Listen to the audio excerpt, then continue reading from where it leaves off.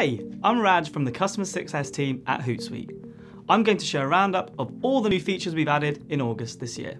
Tired of having to start from scratch when you need to edit a scheduled post? Now, you can turn scheduled posts back into drafts to iterate further without losing your work.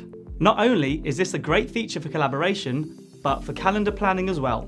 Because scheduled drafts appear in Planner but won't publish, you can visualize and rearrange your draft content schedule until it's exactly how you want it.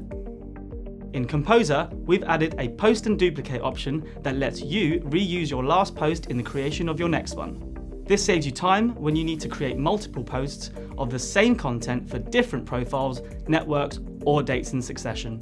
You may have noticed a little red dot next to the inbox icon recently.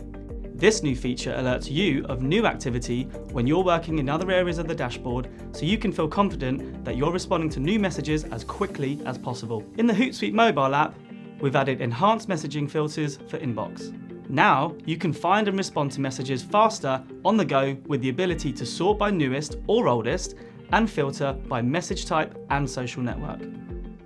We've enhanced Hootsuite Impact's Adobe Analytics integrations with two new features. First, you can access web attribution data from Adobe Analytics to view your entire conversion funnel for all paid platforms supported by Impact. Second of all, you can now build omni-channel reports in Adobe Analytics for all of your marketing channels. Hootsuite Impact's social data is available in Adobe Analytics Workspace, so you can combine it with existing web analytics and get a holistic view of your digital marketing campaign performance. Also in Hootsuite Impact, the new audience discovery feature for LinkedIn lets you identify new and relevant audiences and improve the performance of your organic and paid campaigns. Provided you're an Impact user, you can use this feature in Hootsuite Analytics to set filters that feed you content recommendations based on the preferences of your target audiences, as well as review and compare competitors' content. And finally, Impact users can now access attribution and conversion goal data from Google Analytics and Adobe Analytics within the Hootsuite Analytics Metrics library.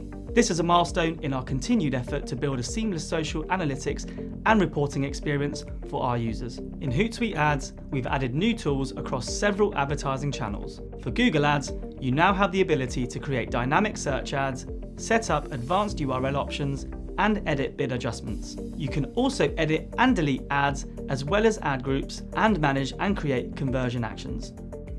For Facebook, we've added options to optimize for value and set a specific budget for ad sets during campaign creation. Lastly, for Instagram, you can now create campaigns with both posts and story placements to reach your audiences effectively. This last update is for Amplify. Admins can now easily delete past content topics from the topic management view and efficiently keep their content categories up to date in a single step. Thanks for tuning in. We hope you enjoyed all of these new features. See you next month.